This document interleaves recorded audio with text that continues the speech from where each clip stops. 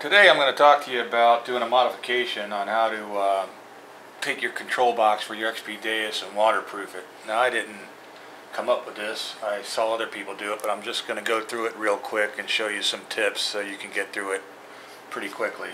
The first thing you'll need is one of these waterproof cases. They're sold on eBay, other places, relatively cheap. I think this one cost me about $15. This is a ARYCA brand, Arica, I don't know. Anyways, they all have this little thing you flip down here to open it up, which I have no fingernails, so it's going to make life difficult. But on the side here, you got this little thing you flip open, which releases a top that spins, and now you can open the case up all the way. Remove the little tag there, and your XP Deus will fit right in like that, your remote. And when you put it back together, it makes a watertight seal, so that closes it, that locks it in place, and you can see the Deus through the screen. These are made for cell phones, for diving, so you know, just look around under cell phone, waterproof case or something like that.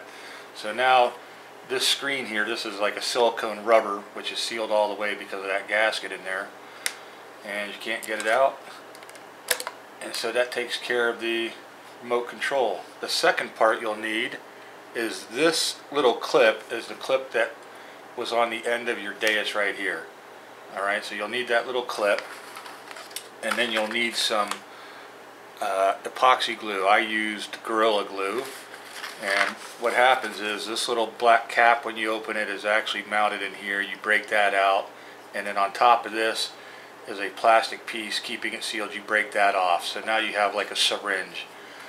You squeeze a little bit out so that they flow evenly onto a box or something, and discard that pile, and then go over to another little pile and squeeze out a nice daub. Okay, and once you squeeze out that nice little daub, you have to mix it relatively quickly for about 20 seconds. There's a little stick that was in here which I can't find now, but anyway, you can mix it with whatever you got that you can throw away. And once you mix it for 20 seconds, you take these and wipe them off with a paper towel so that you don't want any of the epoxy to be here, or it'll harden up if it's mixed up. So what you do is just pull this back a little bit, wipe this off, put this cap on. You do that real quick, you go back to your pile that you just mixed up, and here's the key to this, is when you're putting on this little cap here, if you notice, this has a bump here. So I'm going to try to get this on film. If you look at the handle, you see how that bump, if you go too far, it'll hit right here. If you go too high, it'll hit right here. So hold this, you know, with no glue on it, and slide it all the way down to this bump, and make sure that it's going to fit. Okay, just kind of put it like that, so you know where it's at, because it's real critical. Once you glue that in there, you see how tight that clearance is? I'm hoping you see this, but there's not a whole lot of room, so now it's sitting right on there.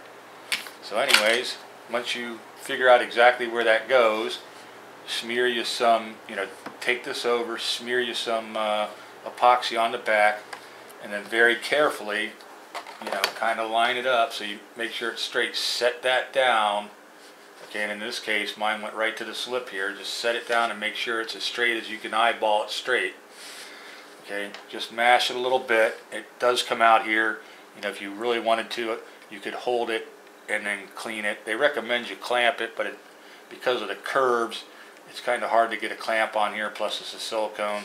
So I basically just set it in place, and I just pressed it down and held it for about, you know, 20 seconds, 30 seconds. Then I, you know, just lightly let go of it, and it was fine.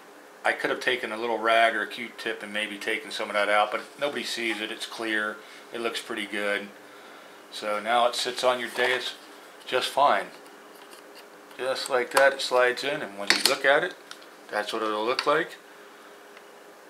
And you can, you know, access everything, and because of the screen, you can still push the buttons and turn it on, and it works nice. So the next mod I'll do, further just showing you how to waterproof it, is I got a kit in the mail, and it's to run the cord up from the cable to the back of this, so that you can now put your Deus in the water, and that'll be the next mod.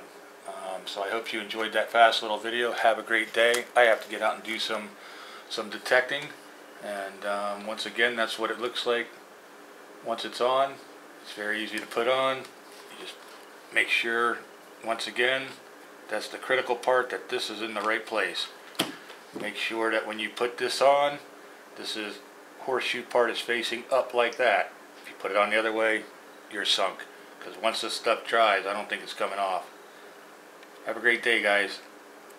See ya. Bye.